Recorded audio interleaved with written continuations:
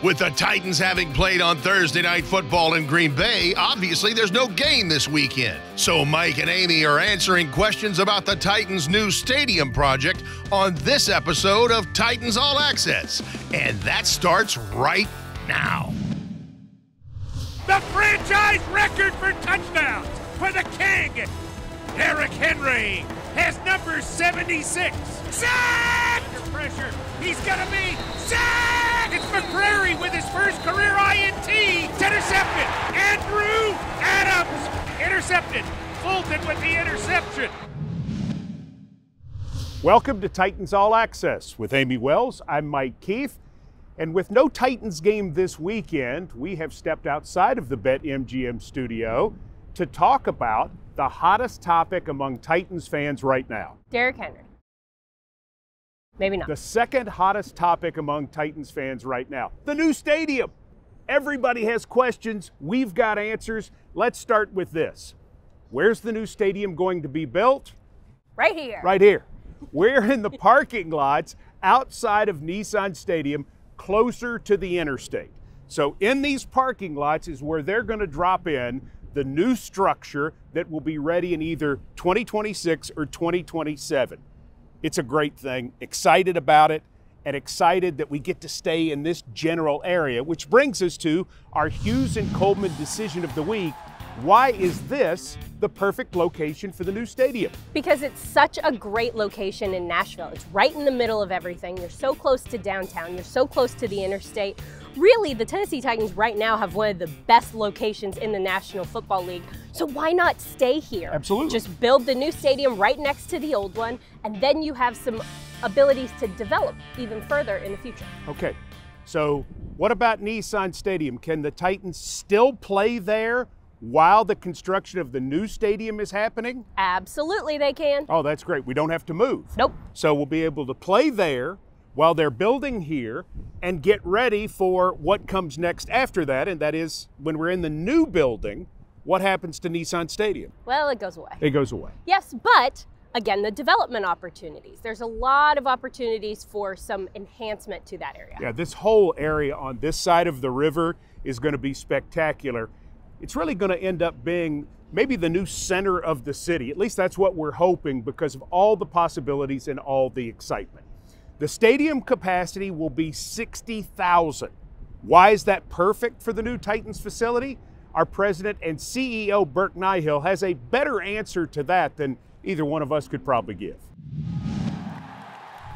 Let's build the right building with the right seats, not start with an arbitrary number for capacity. That was frankly old thinking. And what you end up with is you end up with some seats that are not great viewing and game experiences. So when we say a 60,000 person capacity, we're talking about 60,000 great experiences in that building. We'll hear more from Burke Nihill later in this edition of Titans All Access.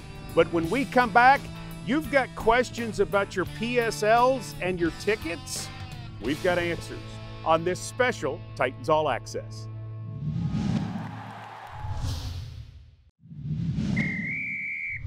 I always have the fans in my thoughts whenever I make a decision, whether if it's something to do with football or something to do with the stadium or something to do with the new stadium. I'm always thinking about what are my fans, what are they gonna like? And you know, whether I'm out in the tailgates with them or wherever we are, it's just fun being with them and hearing their thoughts, and I'm listening. There's probably nobody more excited about the new Titans Stadium than owner Amy Adams Strunk. And she mentions the fans and that she thinks about the fans in everything she does. 100% true. We're thinking about the fans right now as we bring in Jim Rice, who is the Titans Senior Director for Ticket Sales, and we get to hit some hot topics with Jim. Thanks for being on the show, Jim. Glad to be here, Mike. Excited to see what you got for me. Jim, we want to start in immediately by talking about questions that current PSL holders have in Nissan Stadium about the new stadium. I guess the first question is, do current PSL holders get first dibs or credit in the new stadium? Yeah, Amy, that's a question we've been getting a lot over the phone, especially when it comes to fans. We're trying to get on board as new season ticket members at the current building. Obviously we've been going through this process for several months now, and I can tell you from the start, Amy, Burke, the rest of the leadership team has made it a focus as an organization to prioritize our PSL holders and season ticket members. And yes, we will be giving them dibs, as you say, and then along with that, a full credit in line with the value of the PSL based on the year in which they acquired it.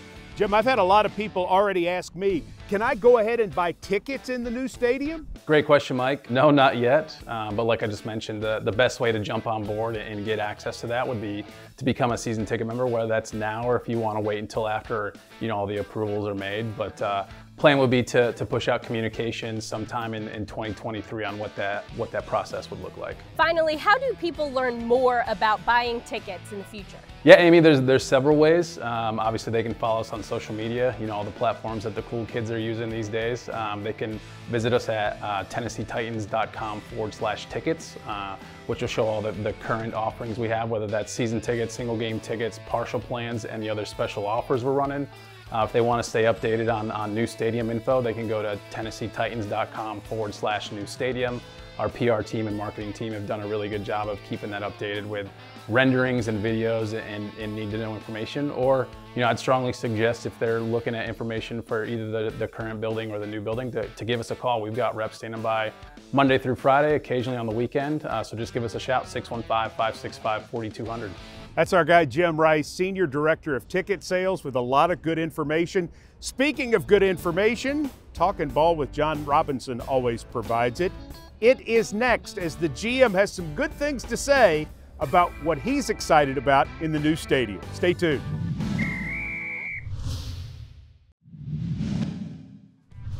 A new stadium, we're talking about new events, new Super Bowl, World Cup, stuff like that. So I think it's going to continue to bring more, more people to this city. So it's great just long term for this entire community.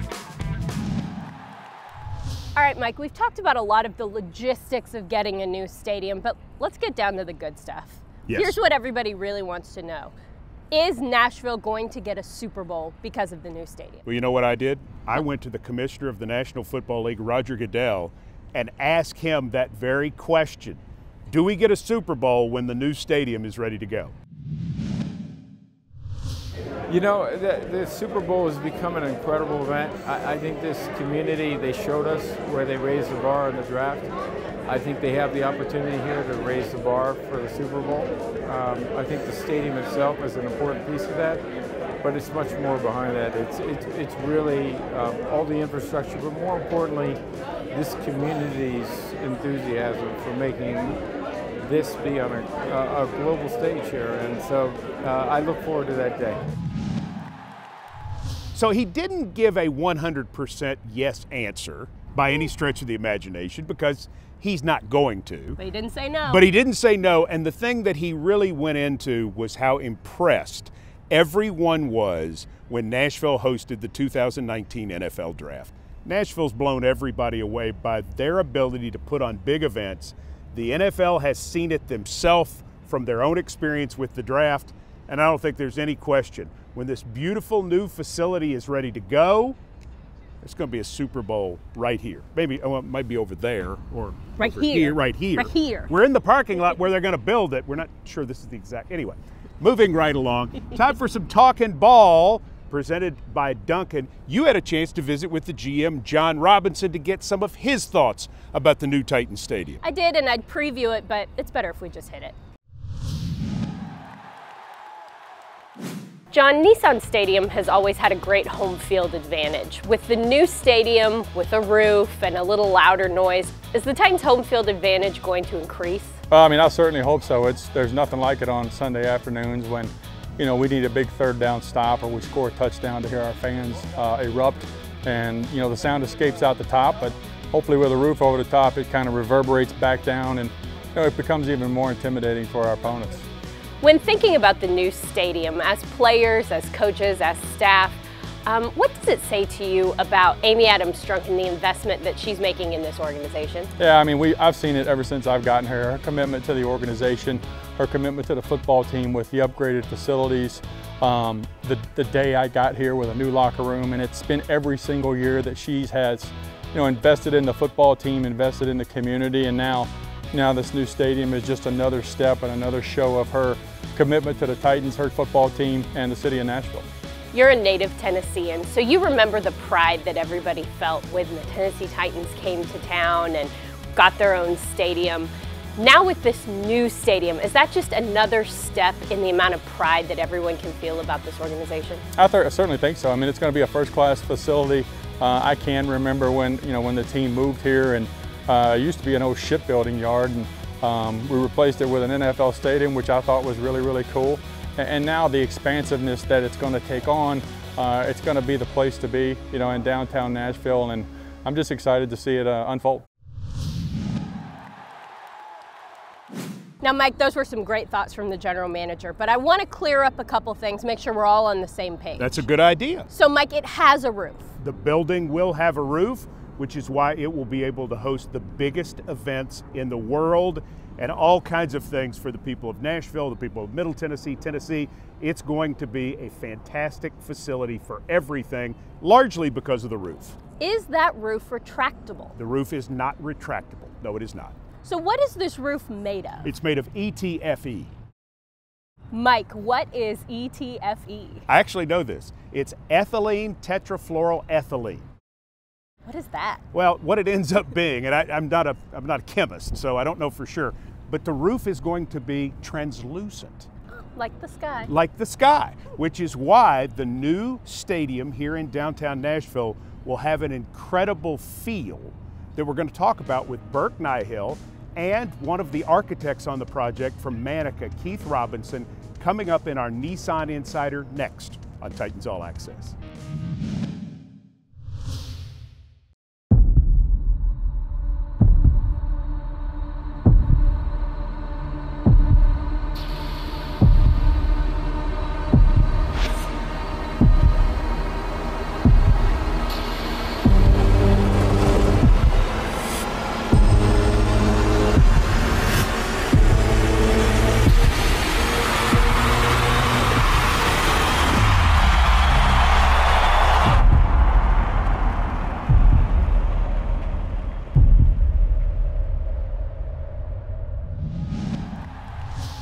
We welcome you back to Titans All Access. In case you're just joining us, obviously this is not the BetMGM studio.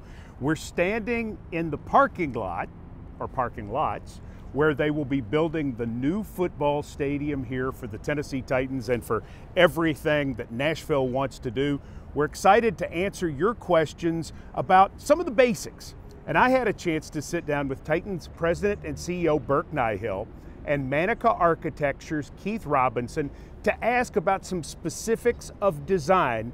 That's this week's Nissan Insider.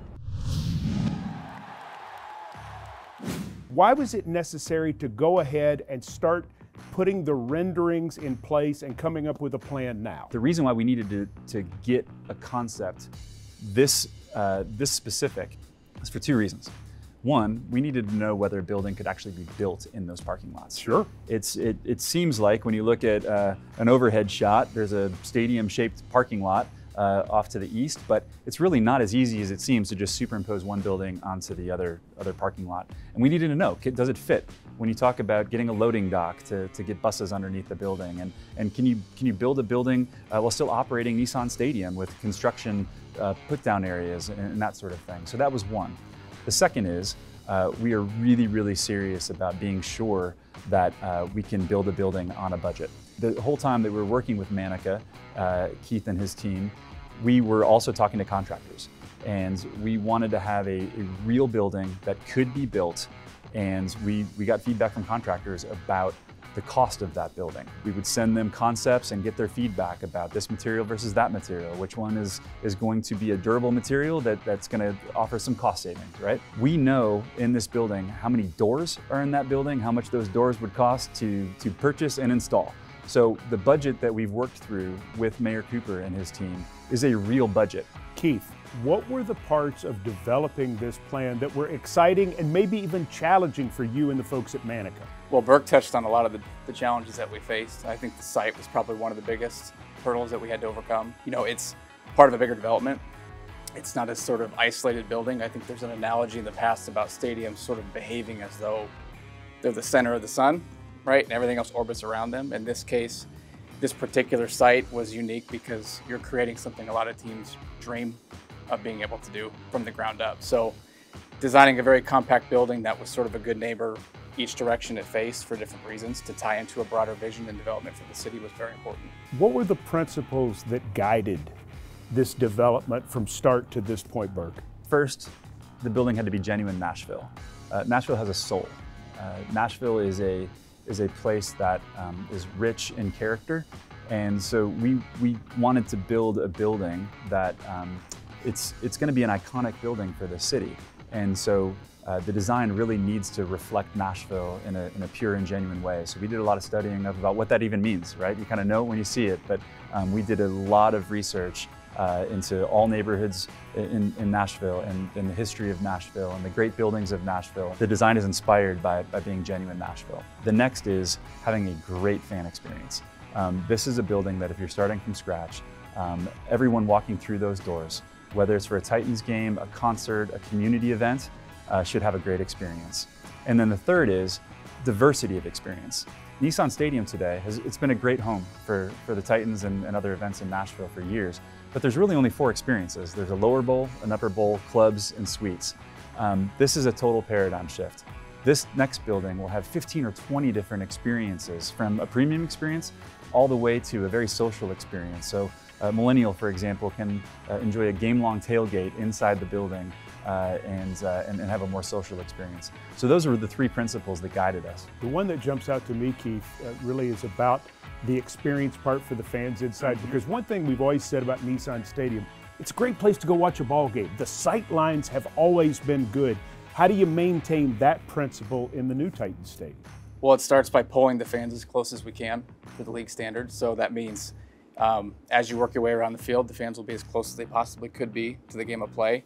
And then we're going to max out the steepness of this bowl to pull everybody in as tight and compact as we can, which adds both, the proximity to the field will feel much closer to the fan, but also when you think about these things as a vessel of space, we're containing more people in a shorter volume of space, which means it will be louder and the energy will sort of prevail throughout. So looking at the renderings of the roof, we're not talking about the old dome. We're talking about something completely new that will give the stadium an amazing feel in daytime and night. SoFi Stadium in Los Angeles and Allegiant Stadium in Las Vegas have similar translucent roofs. And having stepped foot in those buildings, it's a third thing. There's inside, there's outside, and then there's the feeling of being in an indoor facility with a translucent roof so the daylight is coming through.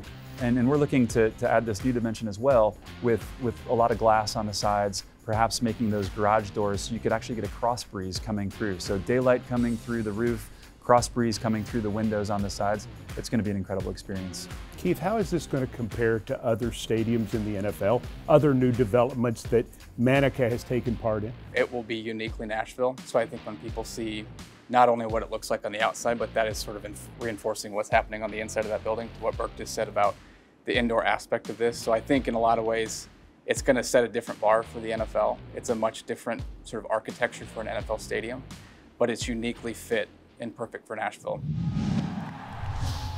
Nashville's a top 5 city in America in terms of chef-driven restaurants. It's always a tremendous honor to be able to represent the city. Nashville's freaking amazing. Hey, it's Matt Moore. Be sure to check out Taste of Tennessee, exclusively on LG channels and LG OLED TVs.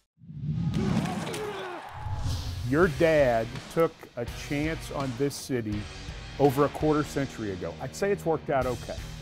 If he were here right now and he saw the renderings we're going to take a look at in just a minute, and he knew what the plan was and how people have come together to make this happen, what in the world would he say? Oh my gosh, he'd be so excited. I'm going to tell you a little story about my dad. When he was making the move from Houston, Nashville was the only city he would look at. And the people that were helping him tried to get him, go to LA, Mr. Adams, you need to at least see these other spots. And he wasn't having it. He was like, I'm going to Nashville. Mayor Bredesen and I are going to get this done. He loved Tennessee and he loved Nashville. And there was going to be no other home for him. So he would be so proud, and probably patting himself on the back. Maybe. And didn't I do good? But we all think that. Sure. Yes. Well, he had a gut feeling about He it. did. He did. I mean, the East Bank was warehouses, and you know, he saw something special. He wanted the stadium there, and it's worked out great. We hope you've enjoyed this edition of Titans All Access, where we've had a chance to answer some of the big questions about the new Titans Stadium, the new great Nashville Stadium that's going to be built right in this spot. I have one more question that I want answered from my partner, Amie Wells. What are you looking most forward to about this entire development, which is going to be such a special place? You know, it's actually an area outside of the stadium. It's the plaza area. There's going to be big screens. There's going to be a lot of open space. It's going to be a community gathering place. So there can be movie nights, there can be farmers markets, and all these different things beyond just what happens on Sunday. So excited for it to be a place where the entire community can enjoy the area, and it's great for families. So if you have a young daughter, you're probably going to be down here a lot. I do have a young daughter, and I will be down here a lot. And I have an older daughter, and we'll be down here a lot too. It'd be great. So we're just so excited about all of this and appreciate Titans fans everywhere and their enthusiasm as the process moves on. You see it, you hear about it, and you take part in what is going to be the next big moment for the Titans. But the next actual moment for the Titans comes at Nissan Stadium next Sunday when we host Cincinnati. We'll get you ready for the game with the Bengals with a very special Nissan Insider. It's a surprise. Ooh. And we'll be back in the BetMGM studio as well. That's good. That's good too. Yes. For Amie Wells, I'm Mike Keith. Hope you have a happy Thanksgiving, and we'll see you next time.